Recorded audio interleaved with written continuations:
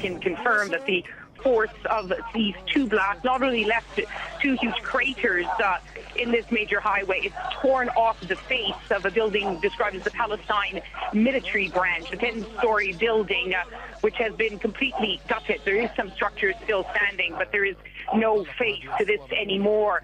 And as I look around me, this highway, I counted at least 20 blackened vehicles, which are now metal carcasses. And I'm just going to move a bit closer because I think you may hear the large crowds have gathered here despite the security cordon, and they're shouting slogans and chants in support of President Bashar al-Assad. All the while, the emergency teams here are still on the site. They're searching for body parts, and the bulldozers are at work clearing away some of the debris. This is the most powerful explosion to rock Damascus, and I can say the whole area looks like a wasteland. It's obviously very soon after the incident itself, Lise, but already I see that there is argument and counter-argument about who actually did this.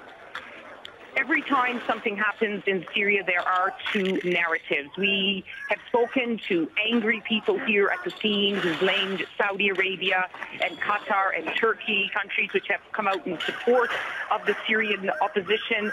And the opposition alleges, as always, that this was the cynical work of the government itself to try to discredit the opposition. All I can say is that there has been massive damage caused by these two blasts.